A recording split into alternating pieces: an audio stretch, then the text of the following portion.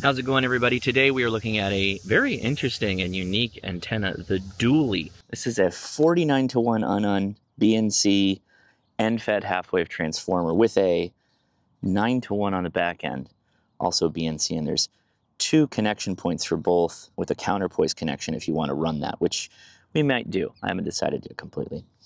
But what I also did in parallel was I took a bunch of braided, I don't know if this is copper clad or fully copper fishing line. It's pretty strong stuff. I got it off of Amazon. It's really cheap, and I threw it on a clothesline winder for like camping. There's like 120 feet on here. This is way, way too much. I did some quick math. Also went to a website. I'll post a link in the video description.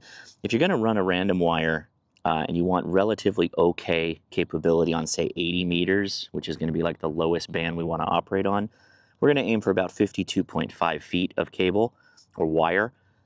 But realistically, we're really just going to use this on 40 and higher, up through 10 meters.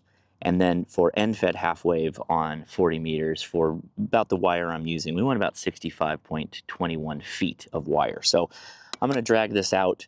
I'm going to cut it to the long side, probably about 70, 75 feet of wire so that I can adjust it as I need to. And then we'll add some heat shrink tubing along the mark points so that we know where we're at.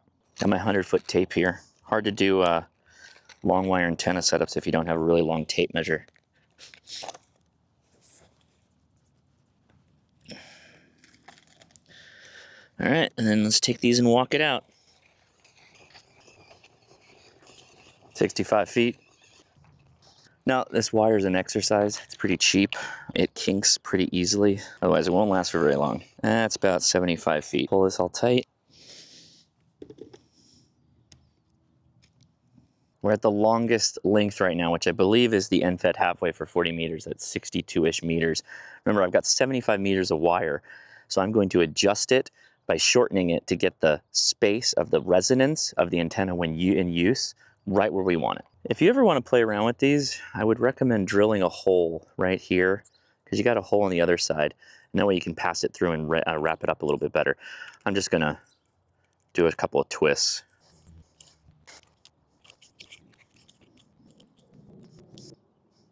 We're coming up on the first paint mark here.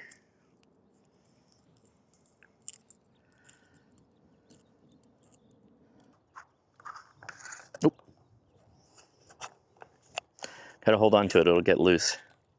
And then for tension, you just take this and wrap it 1, 2, 3 times, and it will stop.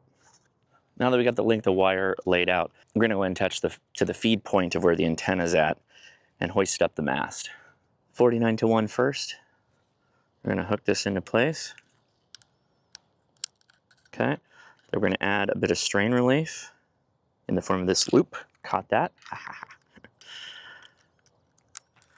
And then on the other side, I have a terminal connection for our flugelness.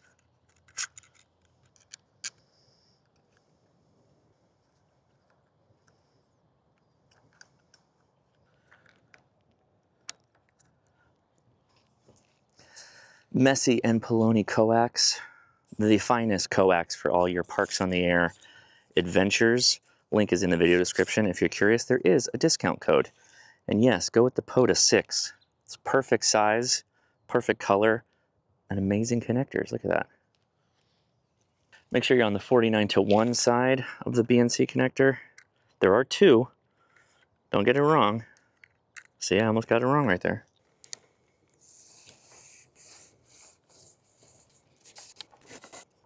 All right, it's just an overhand loop. I go over the stake, and then on the other end, I'm going to tie a taut line hitch. Now, I wouldn't mess with the line as much yet, because we still have to check the resonance for the end-fed half wave. We're going to do that right now, and we're going to check our weights as well on our mast stand so that we're not going to do anything dangerous. Going to make sure we don't let this thing fall over. Ah, no, I got it right. I already did it right. It's right there. It's all good. Threw the weights down. Now, something I like to do is attach streamers so that people don't trip on the wire, particularly as it comes down below the head point. So just go to kind of where a adult head would be so they don't trip.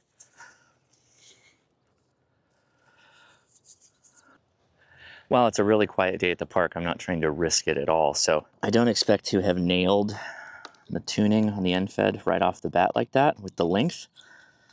So that means we gotta check it. I am using a Stick Pro, 40 meters.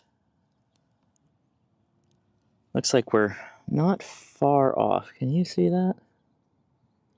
Excellent. It is a little long, so we're going to shorten it a touch. So that's about perfect for what we're going to be doing, which is whisper testing.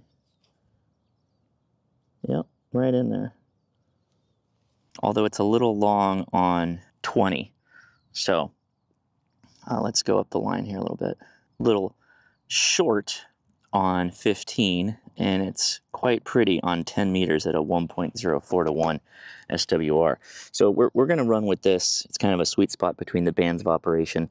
Let's get whisper set up on my 705 and do a couple of tests on each band. Now, a couple of things to note with the testing here is that this antenna on end-fed half-wave is only going to go down to 40 meters. It's only going to be effective there and up to 10 meters. But when you run a tuner, you'll be able to go all the way down to 80, possibly even 160, although 80 and 160 will be less effective. That's my point of view, but anyway, let's do some whisper testing.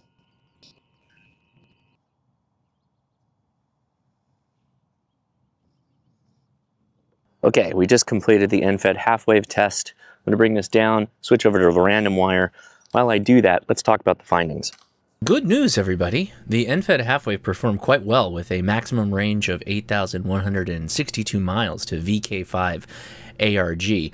Interestingly enough, though, 283 stations picked me up with an average SNR of -10 and an average range of 1,400 miles. Pretty good. Oh, I can say the transformer's a little warm. Not that hot, but a little warm. Now, tests like this are sometimes difficult because when I switch antennas over like I am right now for the 9-to-1 Unun, the atmospheric conditions are going to change.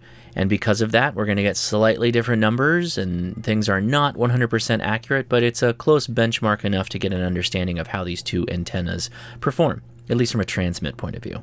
Okay, that was it. We did a quick adjustment. We switched to the random wire, but this is the only downside. Well, there's a couple more I'll talk about at the end of the video, and that's you're going to need an antenna tuner to make it work. So I'm going to attach an antenna tuner now to my 705, and we're going to tune it up. Well, there you have it. The same long-distance station, VK5 ARG, picked us up. 242 stations heard us, and the average range was 1,316 miles, with an average SNR of -11, which is slightly below that, so a lower negative number or higher negative number, depending on how you look at it. -10 is better than a -11 in this case, is which we got with the end-fed half-wave, which is really not that big a deal. When stacked up against each other, what does it tell us? Well, it tells us that we got an average 100 miles longer in the end-fed half-wave. We got a few more stations, to the order of about 40, and slightly better SNR, but all things being equal, they functioned very similarly. So the question you have to ask is, if you want to get many, many bands of operation in the forms of 80 meters, 40, 20, 17, 30, you name it, then the random wire might be the way to go, but you have to always make sure you have your antenna tuner with you. And most base station radios generally won't tune a random wire. You need something closer to a 10-to-1 matching antenna tuner versus a 3-to-1, which is going to be what you see in a lot of 100-watt base stations. But many QRP radios will be able to tune a random wire, like an Elecraft KX2 or KX3, Xiegu G90, Xiegu 6200. Those guys will generally handle the job. 73. You heard this. Kilo India 6 November Alpha Zulu. Ending in Alpha Zulu. Let's give it a try. This is Kilo India 6 November Alpha Zulu. Kilo India 6 November Alpha Zulu. Okay, I think I got Kilo India 6 November Alpha Zulu. QSL? QSL, QSL, QSL. Have you at a 5555 into Cerritos, California. Lost your way down in there. Didn't copy a thing. Kilo India 6 November Alpha Zulu. QSL, QSL, QSL, you are a 55, 55, 55, 55 into California. 55 California. I got to give you like a 3-1, 3-1 Arizona. Copy, copy, 73, 73. 73, thanks.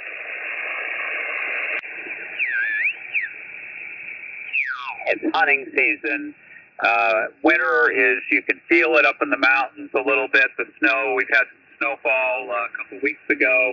And next time we talk, I'll probably be buried under 3 feet of snow here. What's your setup there, Grady? What you running? Kilo India 6, November Alpha Zulu. We have you Kilo India 6, November Alpha Zulu. QSL, QSL, this is Kilo India 6, November Alpha Zulu. We have you 55, 55 into Southern California. Outstanding. Thank you so much for the contact. We have you at a good 58 here in Central California. QSL. Copy, copy the 58.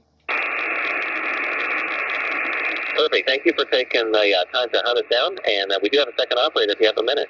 I absolutely do. Go for it. Kilo India 6, November Alpha Zulu. This is Kilo November 6, Zulu Golf Echo. We got you at 55 into Park US 0210 QSL. Copy that, copy that. Yeah, you came all the way up to 58, 58 on that one into Southern California inside Cerritos, California, Cerritos. Thank you for the contact and activating 73. 73, thank you for hunting us. So I'm shooting my wrap up on this video before actually looking at the numbers here. I expect that the numbers are going to be pretty equal to each other. The end-fed half-wave could be longer, the random wire could be longer. There are really 2 points of interest, I think, that everyone should understand about random wire antennas and end-feds. With a random wire, you're going to need a tuner. And the length of the wire is actually very important. There's no random in a random wire. What we're looking for in a wire length is one that is not resonant on any of the bands that we're going to operate on. And then the 9-to-1 unon will bring that impedance down that we can use a tuner to make it work with the radio. Now, the random wire with a tuner, so you got to make sure you have a tuner with you. For you that have a radio that has a built-in tuner, random wire might be a good option for you. You get multiple bands, pretty much all the bands. Now, going back to the length of the wire, that means that if you have a very short wire, you will resonate on things like 80 meters and 160 meters, but it's not going to be very efficient and it's not going to be very effective. You still need a very long piece of wire to be effective on bands like 80 meters and lower. Now, for me personally, I don't really use 9-to-1 unons. My first HF Summits on the Air antenna was actually a 9-to-1 unon. And to this day, it's the only antenna that I got an RF burn from, even at QRP levels. It was really light. It wasn't a big deal. I was very new to amateur radio at the time. I didn't fully understand the concept of what a non-resonant antenna versus a resonant antenna was. I went with the 9-to-1 unon random wire because I thought, hey, how cool it would be to have multiple bands of operation. And in that sense, yeah, the utility is great. When it's working, it works.